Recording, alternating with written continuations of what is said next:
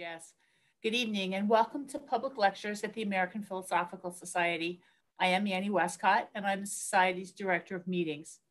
This evening, I join you not from our handsome Franklin Hall, but rather from my home, which is located, as is the Society's home, and in all likelihood, your own home, in Lenapehoking, the homeland of the Lenape people. We at the APS recognize their continued presence and honor their community and those of other Native peoples, especially through the working partnerships of our Center for Native American and Indigenous Research. Following city COVID-19 guidance, the Society is closed to all but essential staff, but we continue to offer an appealingly full plate of virtual presentations on our website, www.amphiLsoc.org. New and of particular interest may be a recent conversation between Tony Fauci and New York Times CEO Mark Thompson, as well as a talk by Harvard Dean and W.E.B. Du Bois Professor of Social Sciences, Lawrence Bobo, entitled A Failure to Heal, Race and Politics in the United States. Both may be found on the November meeting page. In this, our season of eating, which runs roughly from Halloween to Super Bowl Sunday, we are very pleased to have with us Dr. Paul Freedman, the Chester D. Tripp Professor of History at Yale. Paul came to the study of food via distinguished work in the history of the Middle Ages, giving food the attention of a serious scholar. Paul's first book, 2007's The History of Taste, was a James Beard Award nominee. This was followed in 2016 by the 10 restaurants that changed America, the Monaco, Hojo's, Schraff's, and Chez Panisse, among other names we all know. And the new foreword to the paperback in this edition includes Philly's own Zahav. A future piece, which perhaps Paul may offer a tease or two about this evening, will arrive in the fall of 2021 and is entitled Why Food Matters. His talk this evening, however, is based on his hefty 2019 volume, American Cuisine and How It Got That Way. This presentation is closed captioned and questions are encouraged at any time. The Q&A and closed captioning function clicks are located at the bottom of your Zoom screen. We're delighted to have Paul with us, a Society member since 2011, to tell us why, unlike Chinese, Mexican, or Italian, the invitation, let's all go out for American food, is rarely heard. Paul. Thank you so much, Annie. I'm very glad to be talking to you, dear colleagues, today. And as Annie mentioned, I have a book coming out next fall entitled Why Food Matters. This is in a Yale University Press series called Why X Matters. So why architecture matters, why translation matters. And I think there are several in this series that are by APS members.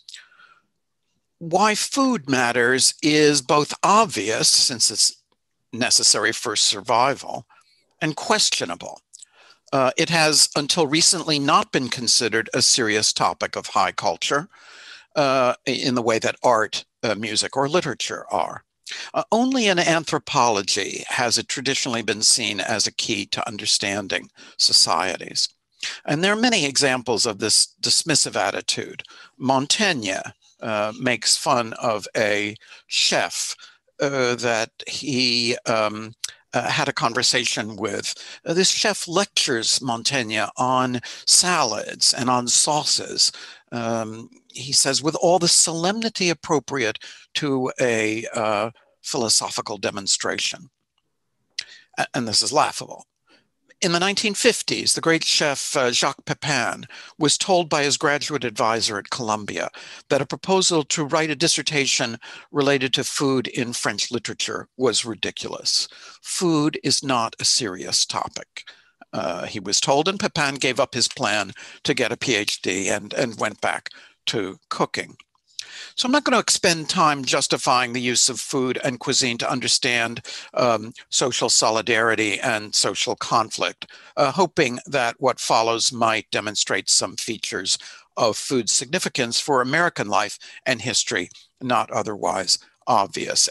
And I should say that before I begin, As Annie said, my first book on food was this Food, The History of Taste in 2011, but I had written some other things about medieval history unrelated to food before that, and then a book about spices and the demand for spices in the Middle Ages in 2008. If we could have the first slide. This slide will show the cover of my book, American Cuisine and How It Got This Way. So this was published a little over a year ago, and its title implies the question, is there even such a thing as American cuisine? Peanut butter, potato chips, or gumbo identify us, but they're not really the constituents of a cuisine. And if you compare, when you enter an Italian restaurant, you have the reasonable expectation that it will serve pasta. An Indian restaurant in a foreign country will have curries on the menu, while an American restaurant could feature anything from ultra-modern cuisine to farmhouse comfort food to an international assortment. After all, anything from meatloaf to fajitas. Observers from other countries have several views of American cuisine. One is that it doesn't exist, that everything is borrowed from somewhere else. Another opinion is that America's sole culinary innovation is fast food. Or third, and more favorably, that American cuisine is internationally eclectic. In this country, people routinely say, I don't want to eat Thai food tonight. I had it yesterday for lunch. In most of the world, such a statement makes no sense, and not just in Thailand.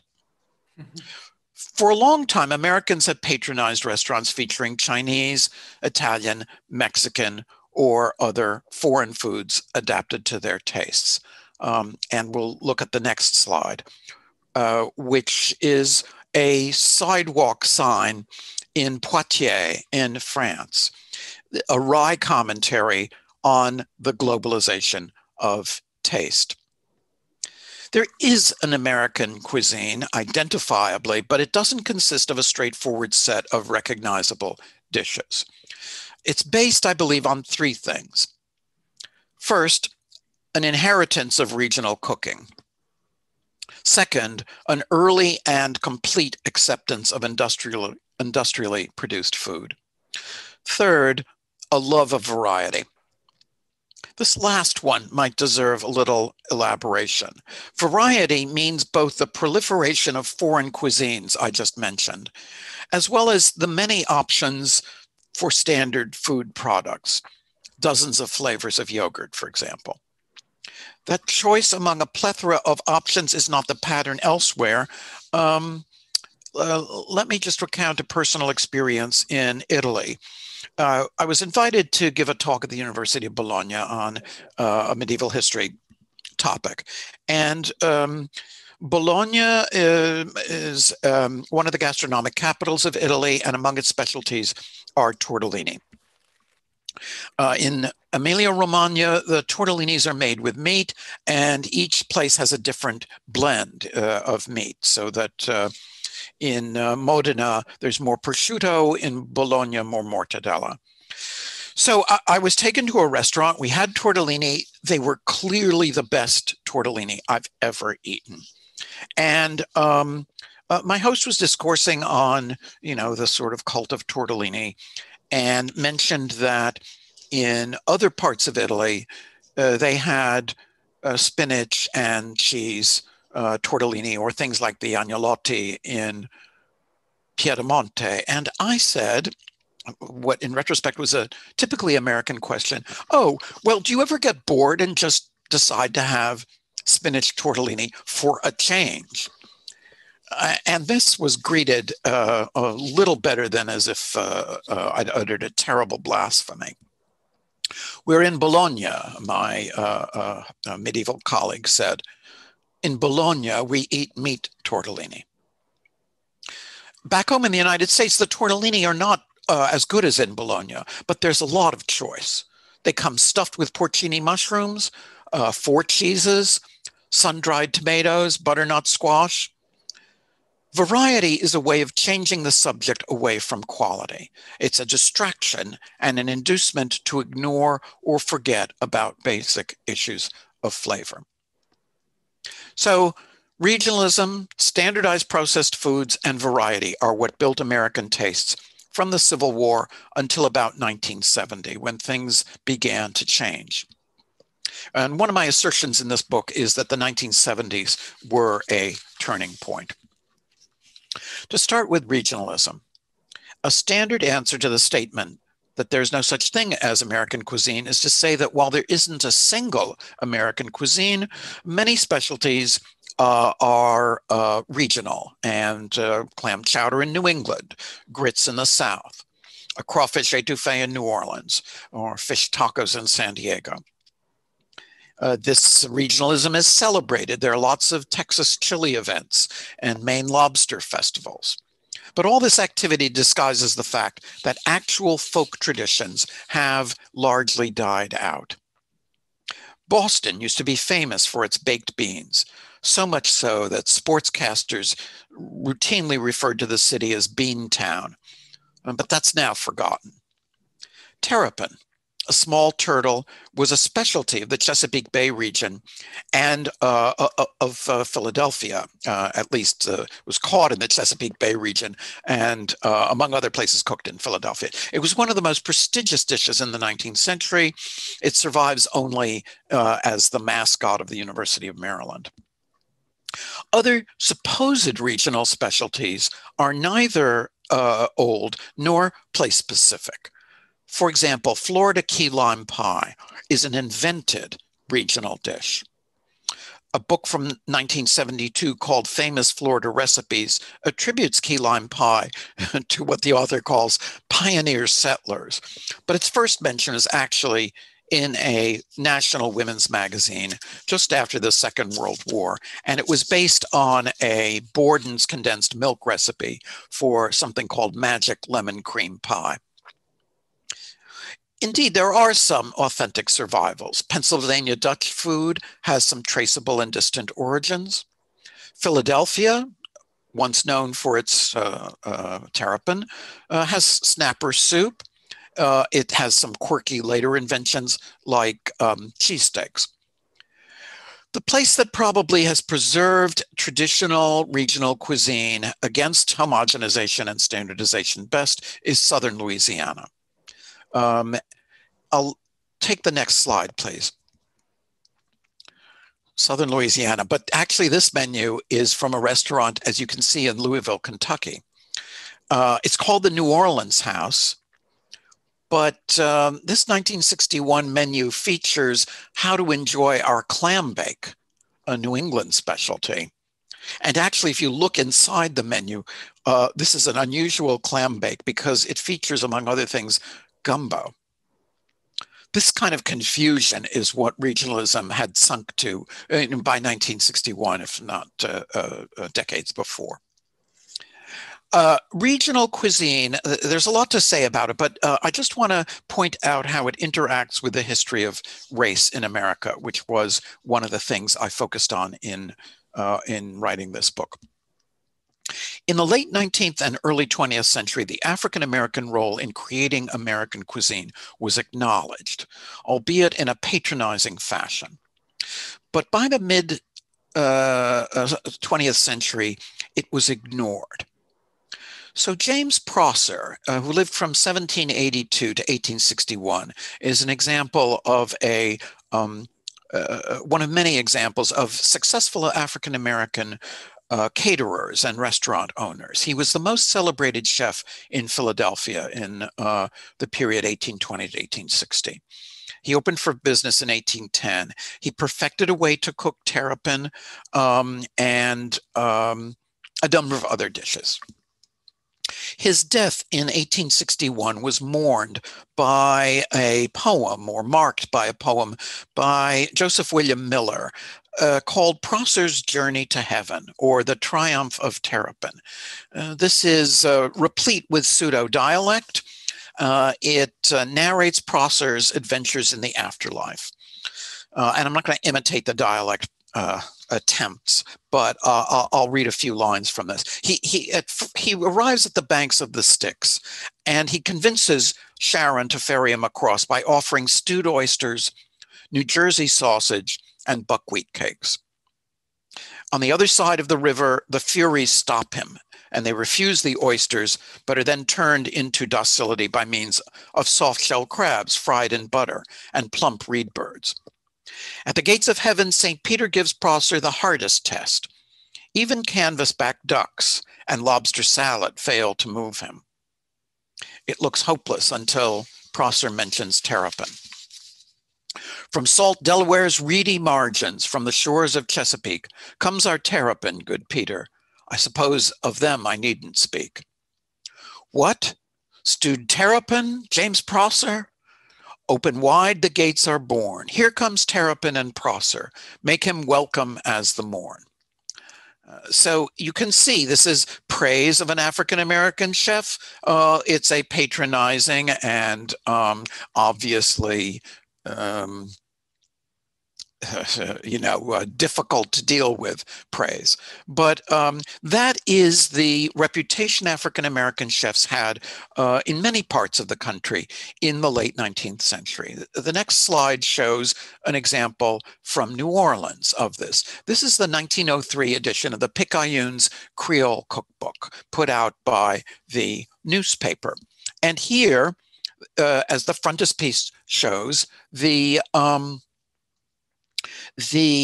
custodian of Creole cuisine, the expert, is an African-American woman. And this preface, which is too small to read in the slide, says that because the former enslaved population of cooks was passing from the scene, white women should learn their culinary wisdom before it's too late. And that is the purpose of this very detailed and actually very high quality cookbook.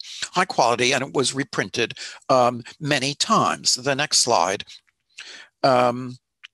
Here's the 1947 edition, and the cover shows a different author of Creole cuisine, a white and undoubtedly French chef. And much of the publicity about Creole cuisine at this time said that it came from France and that it was introduced by French chefs at restaurants. This is at the same time that guidebooks to New Orleans rhapsodized about the many influences on New Orleans Creole food: French, Spanish, Native American, German, but wrote African Americans out of the definition of Creole. There were some responses to this invisibility or attempted invisibility. The next slide is from the Creole Soul Cookbook cover. It shows Austin Leslie, the owner and chef of a restaurant called Chez Hélène. This is from 1980. And so soul is a way to identify an African-American cuisine. But soul overlapped at times with other meanings, other terms like Southern or down home. The restaurant Sylvia's in Harlem has described itself as all three. So that's regionalism, which has declined because of the second major force I mentioned, that is industrial processed food. The US was not the only country to produce dried, canned, frozen, and packaged ingredients, but Americans adopted these products more enthusiastically and completely than Europeans because of their convenience, their perceived health benefits, and because they represented modernity, what American was supposed to be all about. The next slide. For much of the 20th century, the American government and American corporations celebrated the plentiful and inexpensive food available to the average American. This was a key point in propagating the American way of life. This is a photograph for the United States Information Service showing a typical housewife as they would have called her, unpacking the groceries. And as you can see, most of them are packaged. This is a boast that American agencies spread around the world. It was featured at trade fairs, at world's fairs, at the famous 1959 Nixon-Khrushchev kitchen debate, which took place in Moscow at an American exhibit. So far from hiding the industrial food system, mid-20th century companies exalted their ability to deliver a consistent, affordable, and reliable product. And this is no mean accomplishment. The average American in the 1950s spent about 25% of family income on food, while through most of history, that figure has been well over 50%. Processed food companies also touted the supposed health benefits of their products, and this is more dubious. Wonder Bread is a classic example. Its manufacturer disguising the fact that methods of preparation leach out nutrients. What they did was to retrofit vitamins and minerals and made the claim that many of us remember from our childhood: Wonder Bread helps build strong bodies 12 ways. The entire dried breakfast food cereal industry was based on health claims combined with convenience. Most of the world didn't accept cereals, things like Cheerios and Fruit Loops, which are right up there with peanut butter and maple syrup as peculiarly North American items, peculiarly in the sense that most of the rest of the world doesn't like them. Cold cereal was marketed as healthful, but it needed to taste better and to appeal to children. And so the producers added sugar, claiming that this was, first of all, nutritious and that it gave kids energy.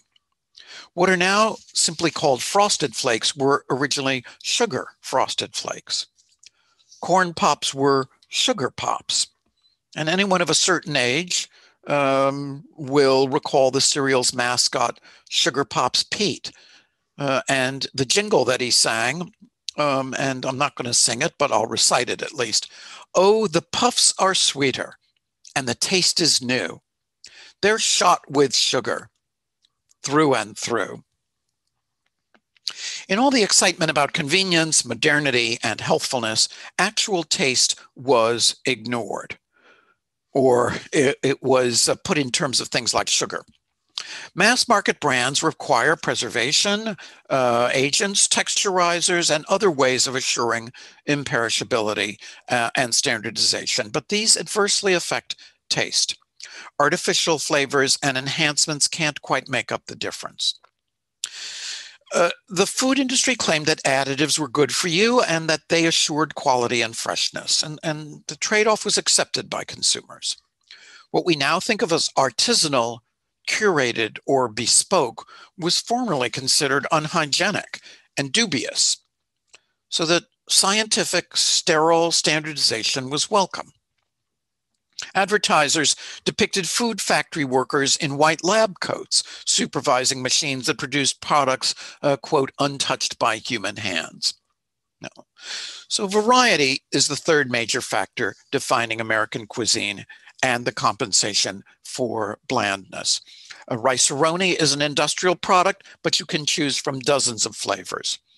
I made a recipe that actually is great recently for chile rellenos, where the breading of the peppers that are being stuffed is made with Ritz crackers. And you grind them up. And I hadn't bought Ritz crackers in decades. And I was shocked to discover that it's not just like Ritz crackers. There are 5 different varieties. And sometimes, the first time I tried, the store was out of what they call classic Ritz crackers. It had only like, I don't remember the varieties. They were like with caraway seeds or some other kind of cheese or honey maple. Right, we all know this, right? Packaged potato chips come in barbecue, mesquite, jalapeno, sour cream, onion flavor. I don't have to belabor this. Variety is the compensation for the fact that the original product, the basic product, is an industrial one. The next slide. But industrial products were welcomed as such. They were novelties. They were things like Jell-O, versatile, easy, extremely inexpensive.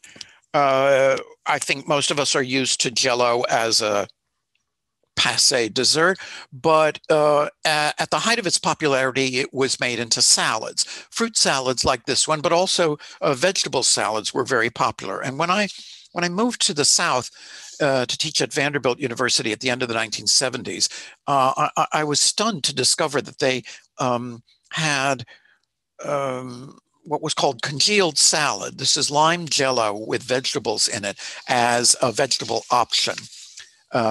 It turned out that that's not really Southern. It's just something that had existed in many parts of the country, but after the Second World War, it had died out in most places. The next slide, please.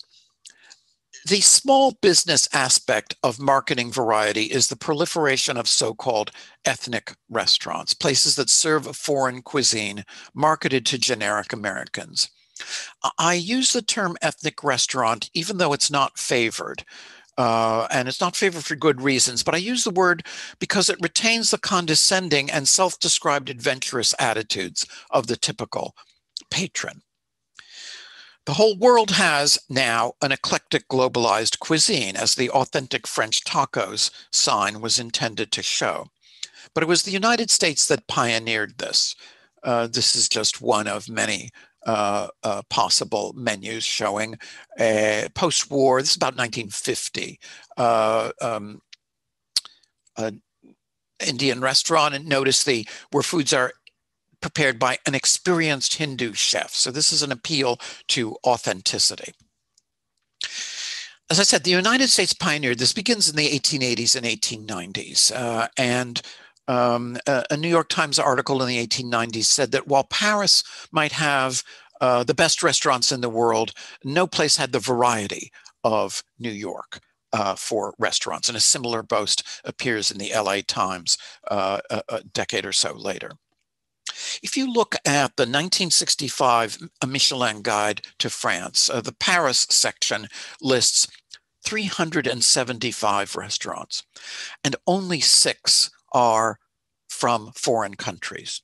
The rest are, not surprisingly, French. There may be some variety within France. There's Alsatian restaurants, Périgordine restaurants.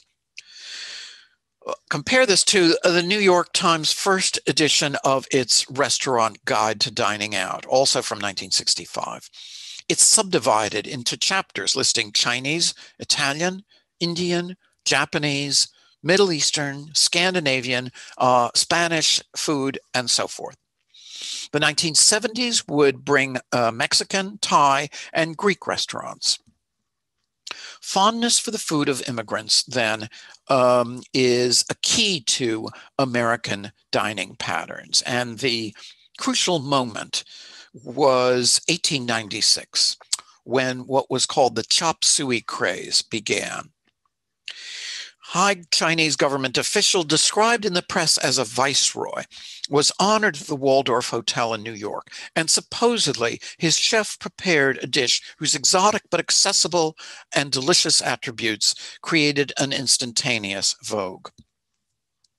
Whatever the veracity of this story, and it has very little veracity, chop suey did become a wildly popular item right after the Viceroy's trip. By 1905, in New York City, there were over 100 chop suey restaurants outside of Chinatown.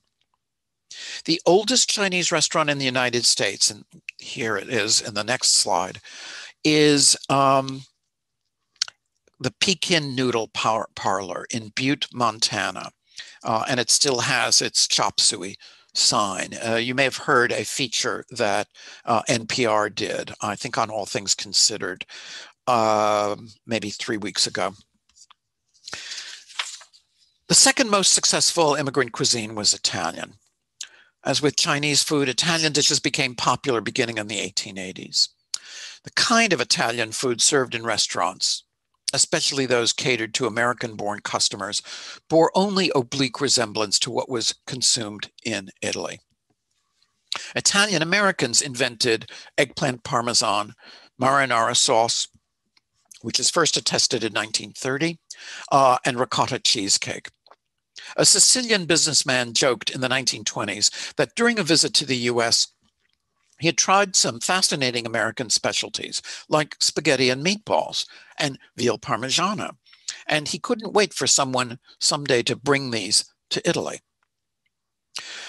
Urban bohemians, as they were called, the ancestors of later yuppies and hipsters, were attracted by the unusual but approachable and expensive food, copious wine, and an ambiance effectively marketed as irrepressible Italian spontaneity.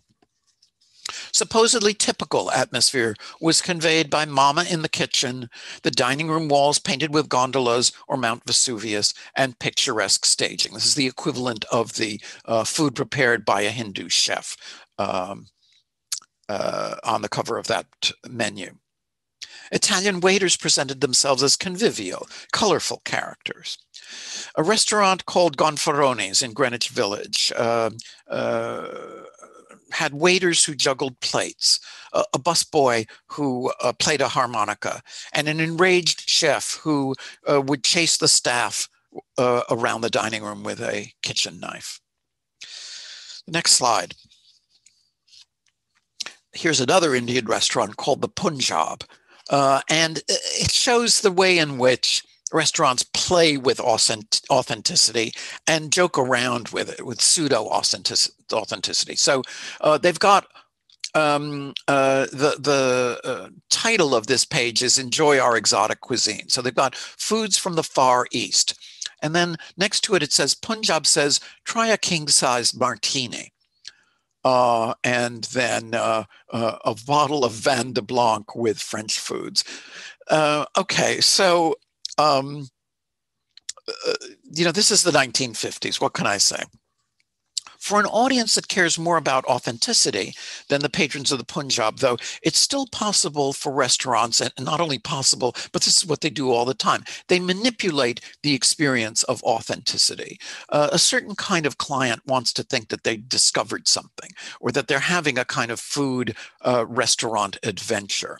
So the owners of a small chain called Xi'an Famous Foods that specializes in Sichuan cuisine, Sichuan noodles, authentic more than 1970s Sichuan cuisine.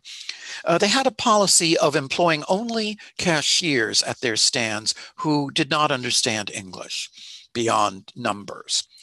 And the owner said in an interview that this was to give a sense of authenticity, that you were in China. All right, to summarize the situation that I see as dominating until the 1970s, fading regional cuisine, name brand processed foods, and a variety within brands to divert attention from the bland and slightly chemical taste of the basic products. The 1970s is the turning point in American food history. On the one hand, it's this decade in which the microwave oven was first marketed to households and when McDonald's and other fast food places spread to every highway off-ramp. On the other hand, the 1970s witnessed a food revolution originating in what today is referred to as the farm-to-table movement. The emphasis on seasonal, local, and sustainable food really is a change, because restaurants now focus on taste and freshness, things that are hard to deliver in an industrial system. According to this idea, it's better to have a delicious tomato or peach in season than all the variety available from canned fruit. Now, I'll come back to the farm-to-table movement, but actually I'd like to spend a few minutes on one aspect of American cuisine in its social context. And I'm afraid now I'm going to go back to the mostly to pre-1970s paradigms. I want to talk about how men and women interact over food and the role of food companies and advertisers in structuring and manipulating that. Companies sold food to women based on convenience and price, but also according to a particular theory of marriage that was supposedly applicable to the women that they wanted to reach, who were white, middle class, and not working outside the home. While this is a minority of the population, it was what the companies considered to be their basic clientele, their best clientele. Magazines and other media exalted the housewife as the guardian of the family. Next slide. It was she who made sure that everybody ate according to scientific ideas of health, marketed by advertisers and home economists. But she was also encouraged to be anxious about her husband's happiness or unhappiness. This advertisement for a brand of flour from the 1930s shows the wife not only as the provider of nourishment, but of pleasure. The message is obviously that love is both stimulated and reinforced by cooking. One of the most popular cookbooks of the 20th century, often known as the Settlement House Cookbook, was entitled The Way to a Man's Heart. The downside of this is that men's attentions can stray and that sexual temptation can start with a culinary temptation.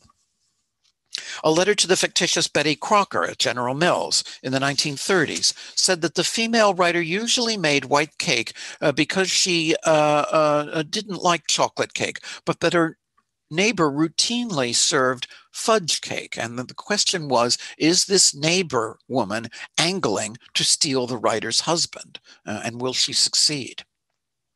Next slide. This is from a stove company instruction pamphlet datable to about 1962. So advertisers didn't just emphasize the wife as provider of food. They emphasized that husbands don't like their wives to be bedraggled by kitchen labor.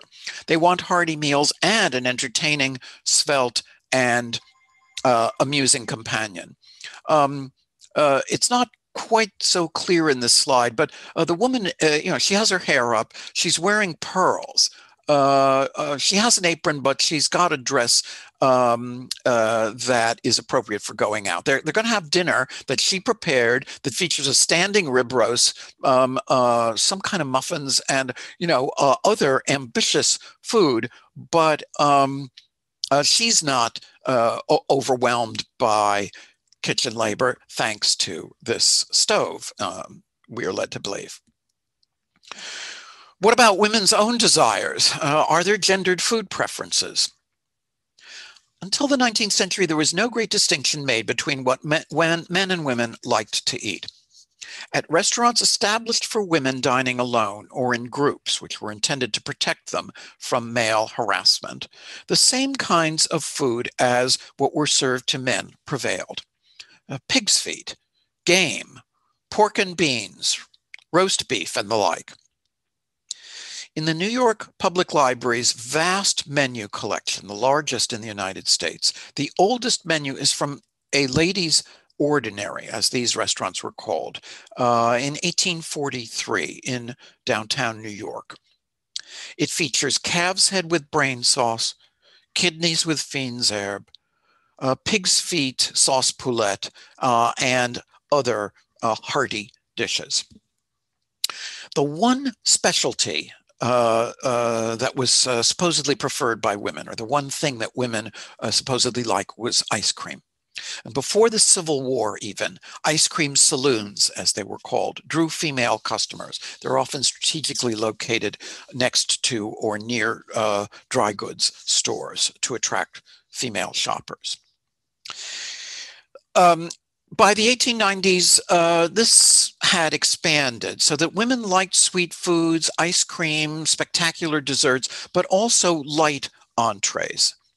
This combination of light entrees and lavish desserts remained a common stereotype. Restaurants like Schrafft's or Child's featured this combination. So Schrafft's had salads, sandwiches, cottage cheese dishes, fruit and cottage cheese dishes, and then very elaborate sundaes and banana splits and the like for dessert. This gendering of food is significant in terms of what I was talking about with regard to the subordination of women's preferences to those of the men in their lives. Male food was supposed to be substantial, flavorful, and spicy.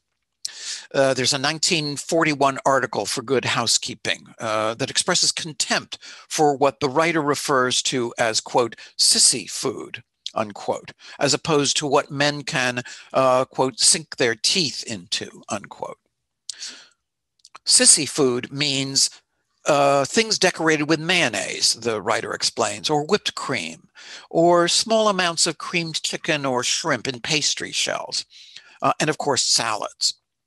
The article listed man-pleasing dishes such as steak, spaghetti and meatballs, chili, fried potatoes, mutton chops, sharp or runny cheeses, curry, Indian pudding. These lusty items were presented as antithetical to women's inclinations for processed foods, which were increasingly associated not only with convenience, but with a fundamental female aversion to real food. This notion that women don't actually like food all that much was both supposedly because they have to make it all the time, or because they're more concerned about their looks, or because of some alleged lack of interest. So there are a whole number of male-oriented cookbooks that appear after the First World War with titles like 1,000 Ways to Please a Husband, 333 Ways to a Man's Heart, Feeding Father, and a particularly engaging title from 1925, Feed the Brute, with an exclamation mark.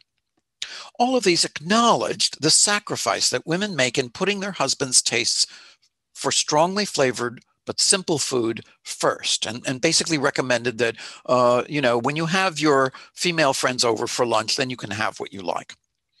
According to Eleanor Howe, a noted cookbook writer of the time, any woman looking at the word menu should know that primacy must go to men rather than you. The next slide.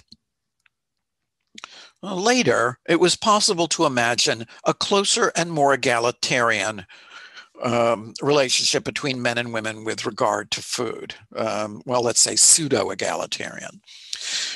Retaining the association between sexual attraction and food, a cookbook put out in 1965 by the spy thriller writer Len Deighton, he's the author of the Ipcress Files, shows a couple taking turns dealing with the pasta. Taking turns. So this is the front cover. The man is ladling out the spaghetti, and the woman is caressing him. The next slide shows the back cover with the roles reversed. Cookbooks intended for men proliferated in the 1960s and 1970s, perpetuating notions of male hardiness versus female indifference. So the Playboy Gourmet, a very elaborate cookbook from 1972, begins with the editor saying that this is addressed to bachelors who, have a lusty, hearty liking for food and much greater creativity than women do. Women have a repetitive job cooking every day and so don't enjoy it. And then he says, quote, by contrast, every bachelor's passion for the cooking arts is always touched with excitement because he doesn't have to cook. And now, of course, gender rules have changed.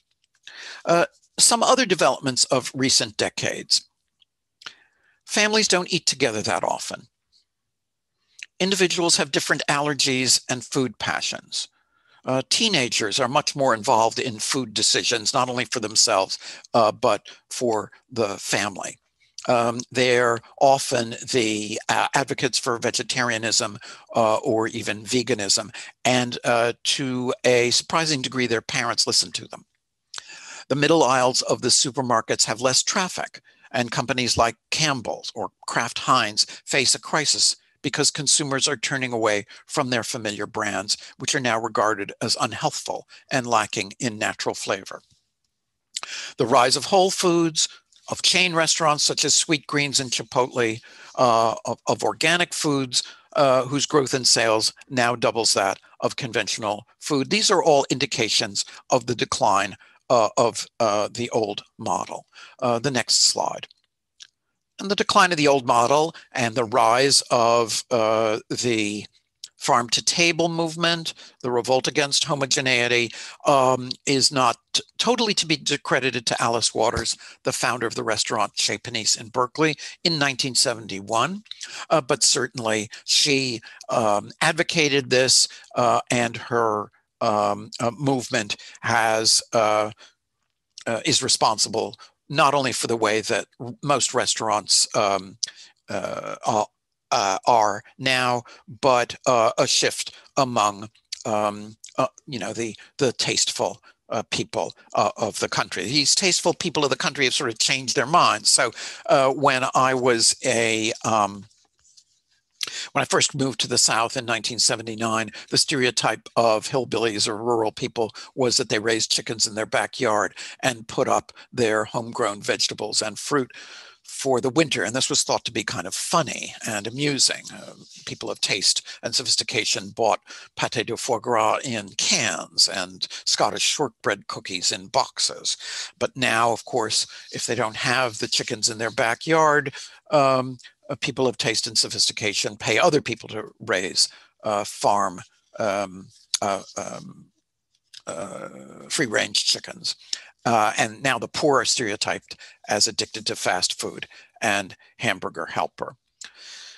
So a final aspect of what is influencing food, not the final, the semi-final aspect is television and the Food Network. I can elaborate on that. The next and last slide shows the man who really started food television and celebrity chefs in their current form, Emeril Lagasse, in the mid-1990s. The last thing that's influencing, the most important thing, and of course the most unpredictable thing, is the pandemic. Clearly, the pandemic is going to and is in the process of destroying restaurants. Estimates of how many are not going to reopen, I'd say the range is between 40 and 70%. And most of all in big cities with high rents and places where restaurants were already not and marginally surviving. So I'd be glad to answer questions, to discuss the pandemic and its effects a little more, to the extent that, my guess is probably as good as yours. And so thank you very much. Great, thank you, Paul. That was a fantastic talk. I learned so much about history, about our American culture, and about food. And I want to encourage all the audience attendees to ask us questions as they come to your mind. Please use the Q&A function at the bottom of your screen in the Zoom panel. I have a couple for you, Paul, as they start to come in. And for those that don't know me, my name is Patrick Spiro. I'm the librarian here. And Paul, I first met you and thought of you as a medievalist. Yeah. That's something that Annie talked about as well. So I was wondering if you could talk a little bit about your journey from being a medieval historian, which I'm sure you still are, but also writing and thinking pretty deeply about food. Yeah, well, I'll preface my answer with an experience I had at the Medieval Academy of America when it met at Notre Dame a few years ago. I gave a paper on a medieval cookbook from Catalonia, two medieval cookbooks, actually. And a colleague, whom I know quite well, gently but pointedly asked me, no, he asked me a question, but then asked the audience, oh, by the way, whatever happened to the Paul Freedman of The Origins of Peasant Servitude in Medieval Catalonia, a book that I'd written in the 1990s? What happened to you? What Timothy Leary-like experience did you have?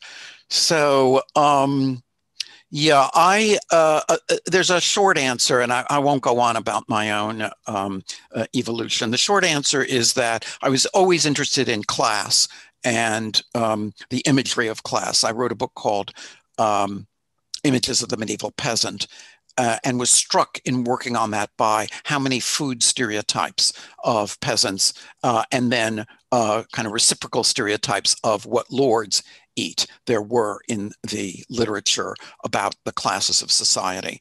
And I then wrote a book about spices and the demand for spices in the Middle Ages, published in 2008, that really was focused on why spices were a symbol of aristocratic prestige. That's great. So based on your knowledge now about medieval cuisine, is there any legacies of that medieval past in American cuisine today? Well, not exactly directly, but Americans have tastes in food that are closer to that of the Middle Ages than Europe, for example. Americans like a mixture of sweet. Americans don't exile sweet dishes or sweet effects, I should say, to dessert the way Europeans do. Americans are not aware of the degree, I think, to which we have sugar in things like barbecue sauce, honey glazed ham or glazed hams of any sort. Salad dressings, bottled salad dressings like so-called French dressing is actually sweet. The aforementioned maple syrup, which people in Europe that I know don't know what to do with. They don't understand what it's for. These are things that are peculiarly American. Right. So, that's as medieval as we get. But I think it is actually shares the kind of taste of an era in which, for example, cinnamon and Parmesan were sprinkled along with sugar on pasta. That's great. We've got a lot of questions coming in now. So let me turn over to Ron Fairman, a fellow member of the APS. And he's wondering if there are similar restaurant guides like the Green Guide, but for Black travelers. The Green Guide for Black travelers was mostly for places to stay.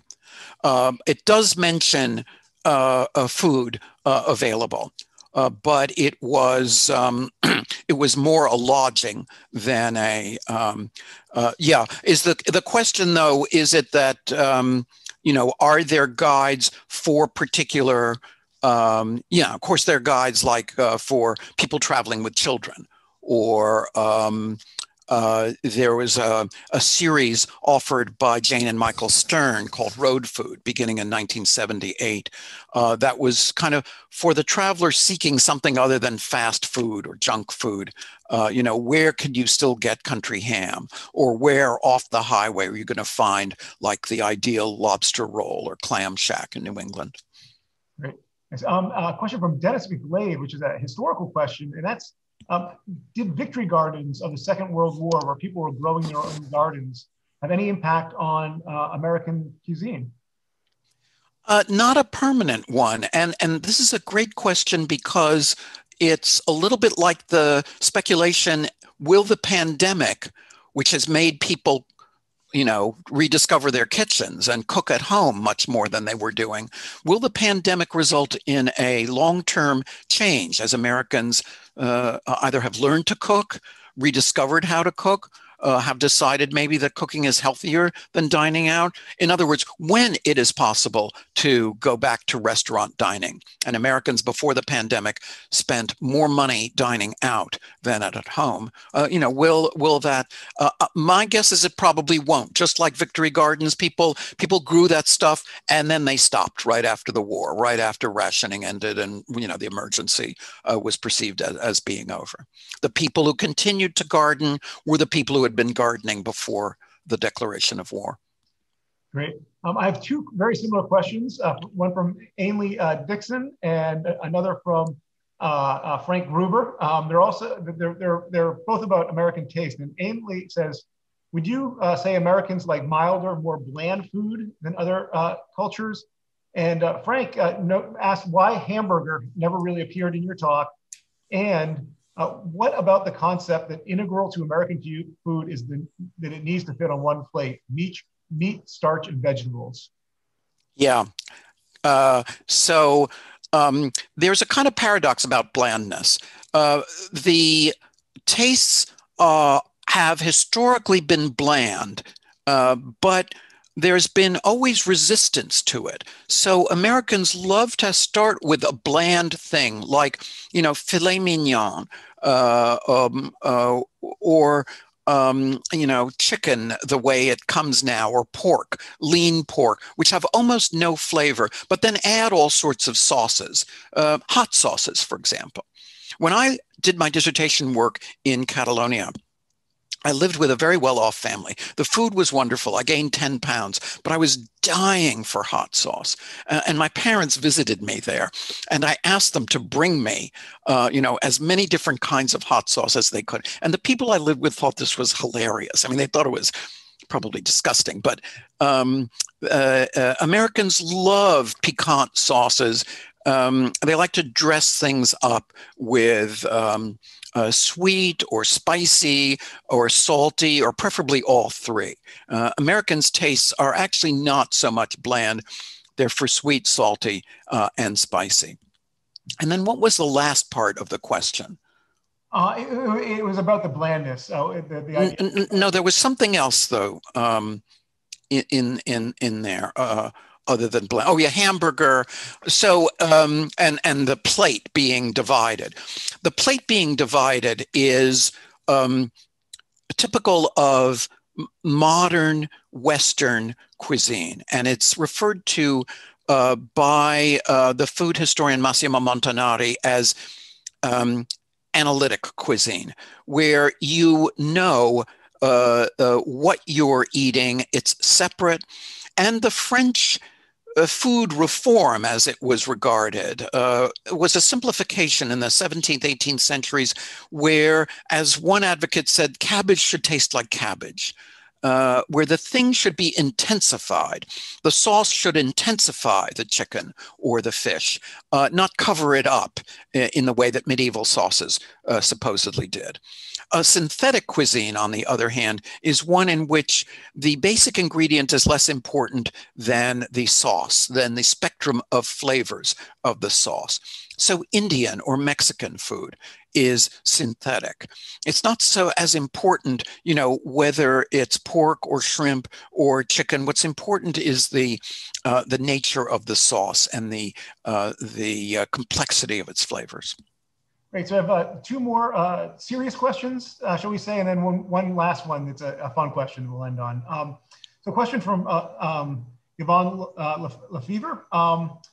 What role did World's Fairs contribute to American foods?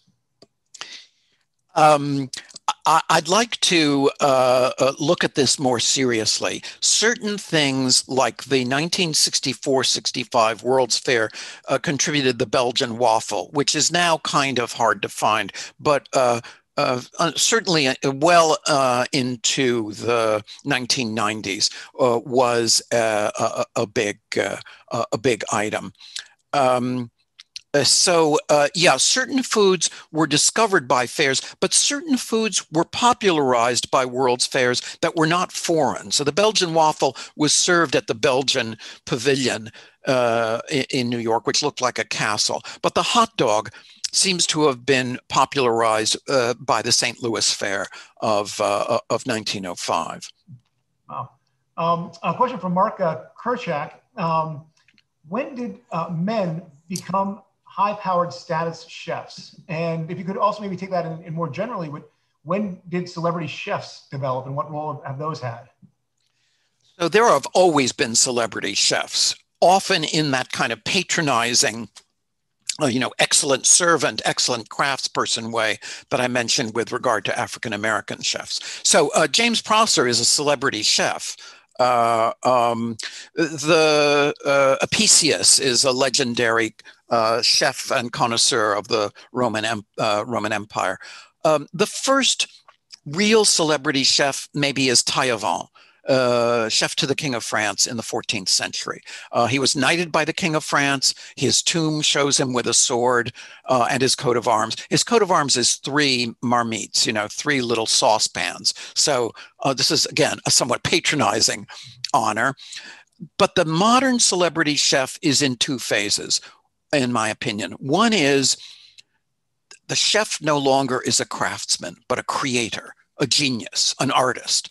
And I would say that begins with Paul Bocuse, the French chef in the 1970s. So he separates himself out from those who are the tenders of a tradition like Escoffier, Carême, or the Trois Gros brothers, with whom he was often compared. He is kind of, the originator of dishes. And then this gets really kicked into high gear by Ferran Adrià at the restaurant El Bulli, which, was the most celebrated restaurant from the late 90s until it closed at the height of its fame in 2011. And Adrià exemplifies the chef as genius and artist. The American celebrity chef, however, is related to television, and not just television as instructional. So I would say that Julia Child is not a celebrity chef. She was just, a great TV chef, a great popularizer, a great chef. The celebrity chef is someone who is not in the kitchen and not giving instruction. So Anthony Bourdain became a celebrity chef, not because he cooked stuff at the restaurant Les Halles. He became a celebrity chef through TV. He was an adventurer. He went to all kinds of places and ate all sorts of weird stuff. So the celebrity chef for the first part of the 21st century was usually male, usually a kind of lovable bad boy, tattoos, noisy. The Me Too movement, among other things, has pretty much stopped that in its tracks. The new celebrity chefs, the model for the new celebrity chef is Jose Andres, compassionate, crusader for social justice. But although Jose Andres does a great job of this, I don't see this as fitting the formation of most chefs. A sensitive chef, a thoughtful, compassionate chef, they exist, but that's not been the model. That's not the form of training. That would be like a thoughtful, witty, compassionate cardiologist. Thanks. So the last question is actually from an anonymous attendee, and they note that tonight is the first night of Hanukkah. Indeed. And their particular question was if you had any stories about potato latkes, but more generally, I don't know if you could talk about the influence of Jewish cuisine on America. Well, Jewish cuisine fascinates me. I'm actually working on a talk to be given, alas, remotely at the University of Haifa on Jewish cuisine in the United States. So on the one hand, it's not a success story, in the way that Italian food is a success story. Third generation Italians still cook Italian food. Third generation Jews, apart from the Haredi, ultra-Orthodox, do not, or they do only on special occasions. So you can categorize American immigrants' foods by those that survive intact, more or less, and those that survive only for holidays. Jewish food eaten by people who are not Jewish, there never was a tremendous vogue, except for some restaurants that were sort of like show business restaurants, like the Romanian Jewish restaurant Moskowitz and Lupowitz on the Lower East Side. Delis, but in fact, delis are almost extinct. There are a lot of things that call themselves delis now, but they're just, they're just basically places to get sandwiches and, self-service buffet stuff. Bagels. Okay, bagels to me are like the Strand is to bookstores. The Strand bookstore in New York, it's this gigantic used bookstore that is one of what used to be dozens of bookstores around 4th Avenue. It's the only survivor. And so the bagel is kind of like that. It's a success, all right, And so much so that in places, I remember when bagels came to Nashville, they came not only, in what I consider to be their canonical form, plain or onion or sesame or poppy, but blueberry bagels or raspberry bagels. Once again, the American love of variety. Jewish food, there are some movements. There's a wonderful website called Gefilteria that attempts to revive Ashkenazic cuisine. So that's my answer. And I can see that my cat is saying that we're done here. As my grandmother used to say, for those that haven't eaten yet, bon appetit. And thank you for giving us this great treat tonight, Paul. This was wonderful. Thanks to all of you. I enjoyed it.